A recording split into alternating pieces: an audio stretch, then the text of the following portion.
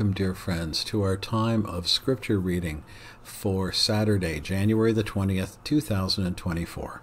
I'm Brian J Munro, pastor of Kitimat First Baptist Church in beautiful Kitimat, British Columbia, and I'm here to read for us all the 3 passages of Scripture selected for today using the Revised Common Lectionary. It's a 3-year plan to present all of the Scriptures to us through daily readings in concert with the church year. We are in year B of the 3 years, and we are in the church season of Epiphany, which follows after Christmas. This is the Saturday before the 3rd Sunday after the Epiphany, which was on January 6th. Today I'll be reading Psalm 62, verses 5 to 12, then a reading from Jeremiah, and a reading from the Gospel of Luke. We begin with Psalm 62. For God alone, O my soul, wait in silence, for my hope is from Him. He only is my rock and my salvation, my fortress. I shall not be shaken. On God rests my salvation and my glory. My mighty rock, my refuge is God. Trust in Him at all times, O people. Pour out your heart before Him. God is a refuge for us.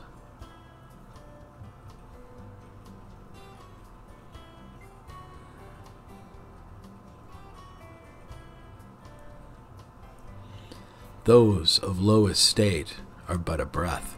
Those of high estate are a delusion. In the balances they go up.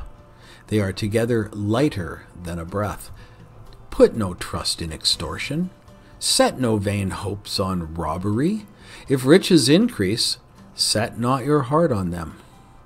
Once God has spoken, twice have I heard this, that power belongs to God, and that to you, O Lord, belongs steadfast love, for you will render to a man according to his work. Our first reading comes from the book of the prophet Jeremiah, chapter 20, verses 14 to 18. This is a part of a psalm of lament being sung by the prophet. Cursed be the day on which I was born, the day when my mother bore me. Let it not be blessed. Cursed be the man who brought the news to my father. A son is born to you, making him very glad. Let that man be like the cities that the Lord overthrew without pity. Let him hear a cry in the morning and an alarm at noon. Because he did not kill me in the womb, so my mother would have been my grave and her womb forever great. Why did I come out of the womb to see toil and sorrow and spend my days in shame? Our second reading comes to us from the Gospel according to Luke, in the New Testament, of course. And this is Jesus speaking. Woe to you, Chorazin! Woe to you, Bethsaida!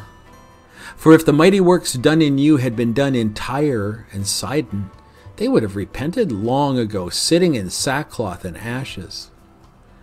But it will be more bearable in the judgment for Tyre and Sidon than for you. And you, Capernaum, will you be exalted to heaven? You shall be brought down to Hades.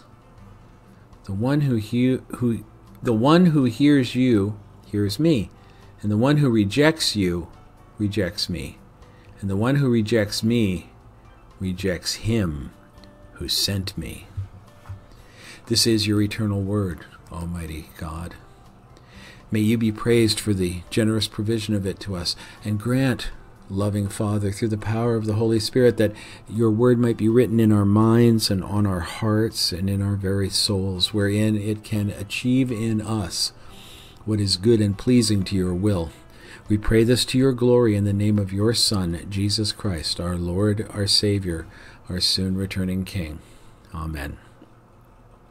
As always, friends, I thank you and commend you for taking just a few minutes out of your day to listen to the Word of God as it is read, and it is my joy and my privilege to do this for you.